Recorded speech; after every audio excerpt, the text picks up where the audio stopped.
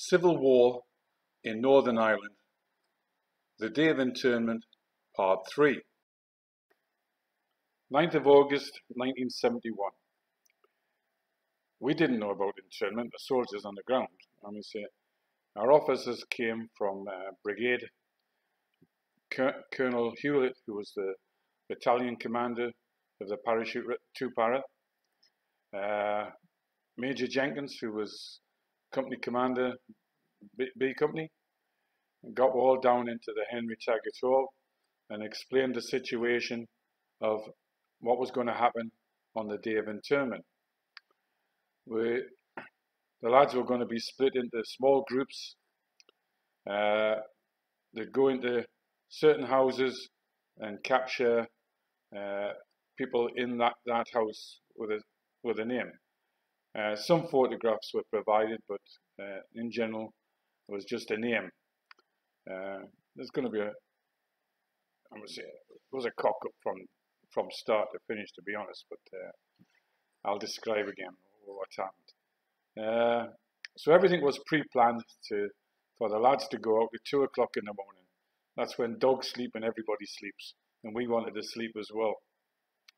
So I stood in the doorway of the Henry Taggart Hall and watched out and listened to all the dogs starting waking up all over Ballymurphy.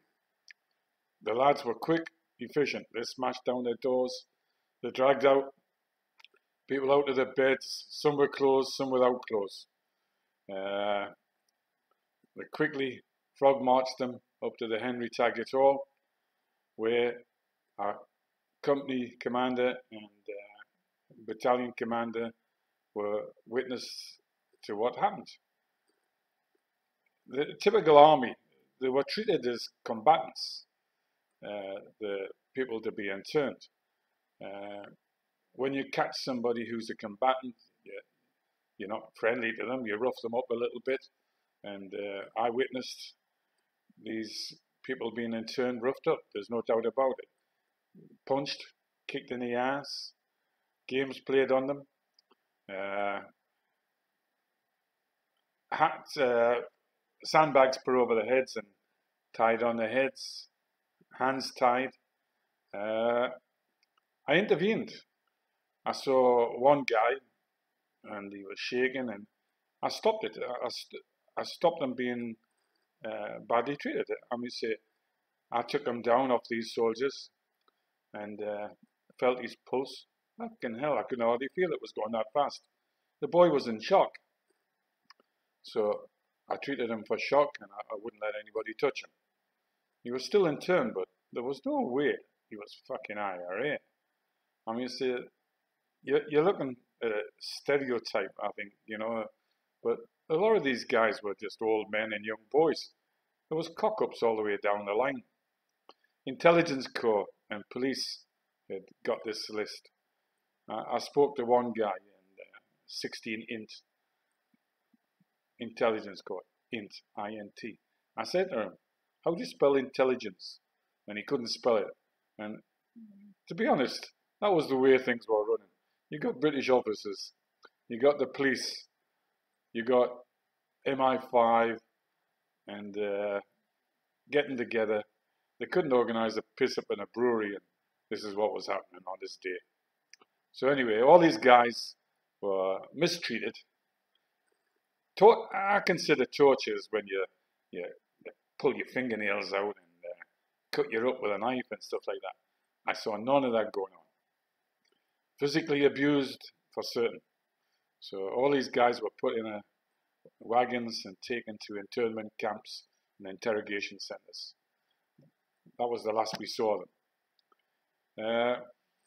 Most lads were knackered, so I slept down in the Henry Taggart Hall with, I think it was about 10 other lads slept in the Henry Taggart Hall. Everybody else was sleeping in the Vera Foster School at the top of the Henry Taggart Hall. So we managed to get a couple of hours sleep before dawn. When dawn came, there was chickens running around without heads. They were going crazy. The Catholic population, and they were justified for what had happened. I mean, say, it was a total embarrassment as a soldier for what I watched. I mean, say, the Catholics were justified in rioting, and by Jesus did they riot. They were a group was started throwing stones early in the morning. A lot of youth, a lot of kids, all started throwing thousands of stones.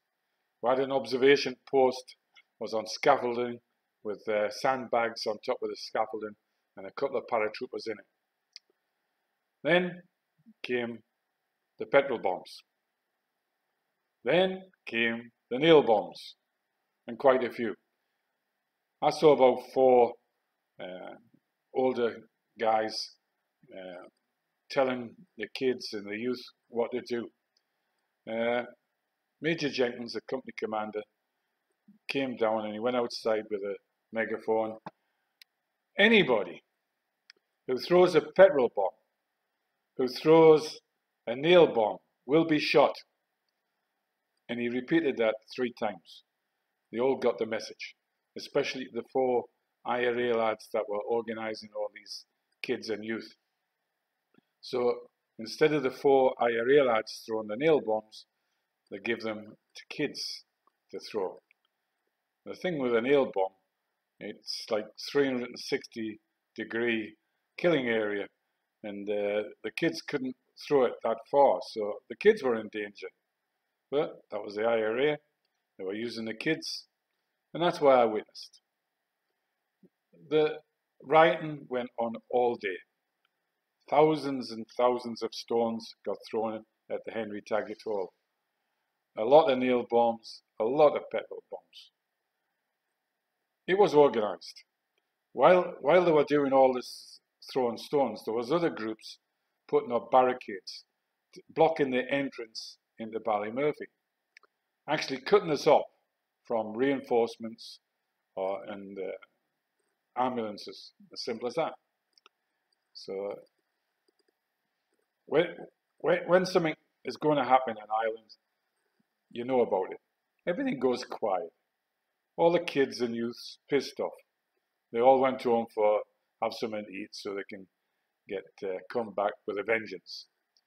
But something was wrong, for sure. And before they went, I got a big trouble. I shouted, "Up with the IRA!" as loud as I could. Everything went quiet. Peace on earth. It was brilliant. Then all the young lads were going, "Hey, hey, hey," and rejoicing for the soldiers shouting that. Then I shouted, "By the fucking neck!" Bah! The stones started again, and the petrol bombs and the nail bombs. Unfortunately for me, my sergeant major and Colonel Jenkins heard what I shouted, and I got punished for it. When the crowd dispersed, Piggy MacDonald, the sergeant major, sent me out. He says, "See all them fucking stones out there, Mumford? Start moving them so that the cars and Land Rovers can get in and out of the barracks." So there's me working for 10 hours moving stones. Not 10 hours, sorry, 10 minutes. 10 minutes moving stones. The next thing, bang, bang, bang, bang, bang, bang. In front of me, there was a wire fence. And I could see the bullets ricocheting off this wire fence, hitting the fence and ricocheting. Nothing coming through and hitting me. I mean, say, another time, it was a miracle. I dived to the deck, and I'm stuck there in the open. Henry Taggart Hall behind me, and these machine guns opened fire on me. I think there were Armalites on automatic, but it's hard to tell. But I know there was a lot of shit coming my way. So I'm stuck there, but trying to hug the ground. And all I had on me was a 9mm pistol. So I got my pistol out, and I thought, if I fire this in the air, typical civilians and not so well trained people get their heads down.